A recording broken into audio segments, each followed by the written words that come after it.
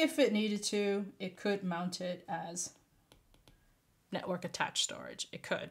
It shouldn't. I don't think that's great, but if you needed to, you could. Happy 2024. Yeah, so I'm gonna try to get back to recording. 2023 was a little bit rough. At some point in December, I looked at my GitHub profile and I was like, whoa, I didn't do anything, so that's not good. I did get my work-life balance a little bit more together, started climbing more. I'm still pretty strong, even though I'm heavier than I've ever been. You can see, I don't know, my skin. Oh, it's not zooming in on my hand. Never mind. My skin's pretty nasty from climbing. But I do need to code a bit more. And I do want to as well make some of the videos for an outlet for my creativity. So we're going to try that in 2024. To make it possible, though, I have to change how I'm going to do it. So they're going to be a bit more vloggy, a bit not edited as well, and not really planned. So how am I going to do that? And I was like, you know what? I think I just need to show you what I'm working on and explain the concepts that are relevant to that particular project, piece of code, whatever, at that point in time, even if it doesn't flow together in some sort of module, etc., which would be my preference. So that is the goal. And this is the first take. I don't think I'm going to edit this. I am kind of committed to it. I spent a lot of money over Christmas, got a new MacBook Pro, in part so that I have ports. I had the original M1, which had only 2 ports for power. And so now I can actually do things and show, somewhere there's another YubiKey, some of the stuff that I'm doing. So for example, if I have something with YubiKeys, how do I get this to focus? It keeps focusing on me. Can I do this? There we go. How to get it to focus on, sorry. So I can actually record, now that I have more ports, videos about like YubiKeys and other sort of security-esque things. So, okay, now it's focused on me again. Very good. Yesterday I spent a few hours actually documenting how to set up 2 different keys. So I have a personal key, which is on my keychain, and I needed one for work so that anything I put on GitHub Enterprise for internal Microsoft also showed up as verified as opposed to unverified, which looks not professional. Okay, so that's the intro that I'm not going to cut very much. Okay, so as an engineer in the customer experience group within Azure Engineering, the easiest thing for me to build is demos for use with customers. Haven't done in a while, so this is something I'm working on. I wanted something that is kind of realistic and not just like a web shop or some random like calculator, but something kind of, hey, if you want to do it in the cloud native way that leverages the advantages of having cloud architectures, this is how you would do it. So this is the front end, which is Nuxt.js. It has front end and back end components for security reasons, which I'll show in a bit. Right now, the piece that I was doing is actually done entirely hard-coded. I'm not doing any of the drag and drop, which I have here, the front end functionality. So that actually changed really quickly. So let me hit reload. You'll see it says uploading ... When it's done, it will actually show a URL. Now, if I open this URL, you can see that in my Azure storage account, I have this image. Now, one of the things I wanted to build into it as a security feature is that if I were to open this URL now, like without the shared access signature token on it, you can't view it.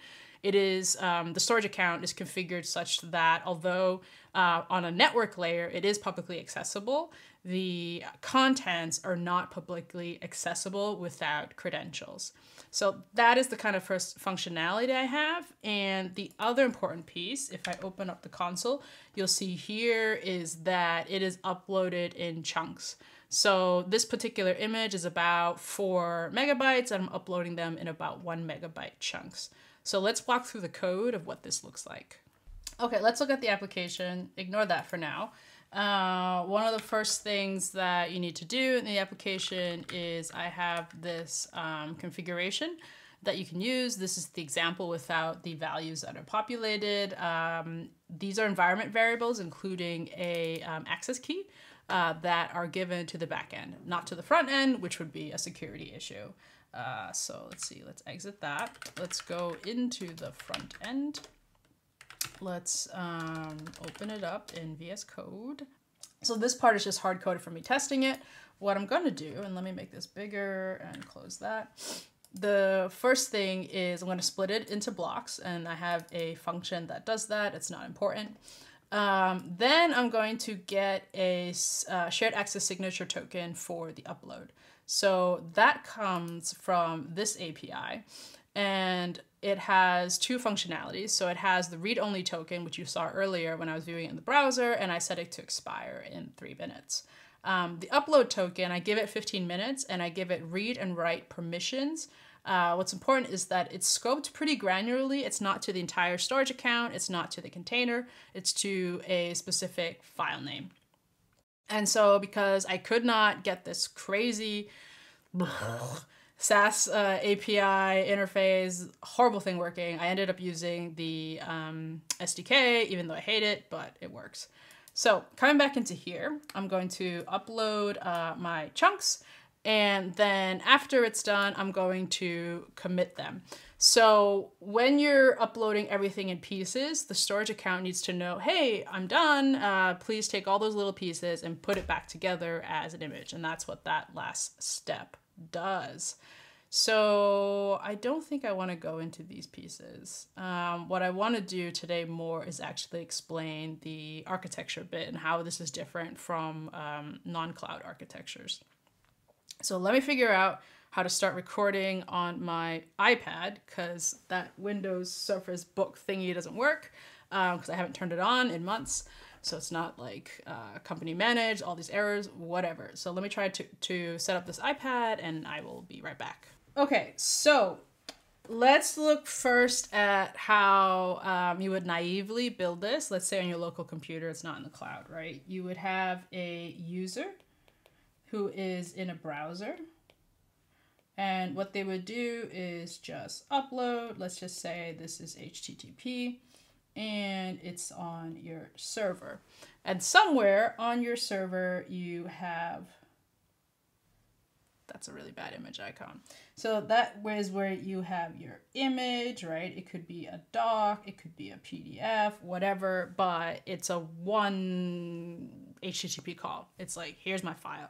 That's fine if it's small. It's not great if it's large, which is what I demoed, but also it's not great if you're in the cloud. Now, the reason is that the server, right? If you have multiple instances in the cloud like this, right? So let's just say this is 1.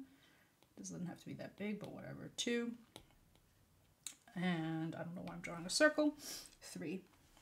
So if your image is on here, right, and your user then hits instance number 1, where is that image? It can't load it. So what a lot of folks do, I see customers doing this all the time, they're going to hit some server instances, and these are all looking at a network attached storage. Now, the reason why this isn't so great is that you will have a bottleneck here in the network attached storage, which has its own sort of, let's say, performance caps, right? Based on the number of cores, memory, whatever plan you pick. And then as well, especially if you're using a shared compute resources, you will also be limited in terms of the network connections that you have going out from those instances. So what I'm doing in my setup that is a bit more cloud native is we're taking advantage of APIs. So what I have here is the Blob Storage API, and I'm going to draw it like an API. So these are the interfaces that you can interact with. I probably need more space. Come on. Why is this not working? There we go. Let's move this down here. So what I have here is my server.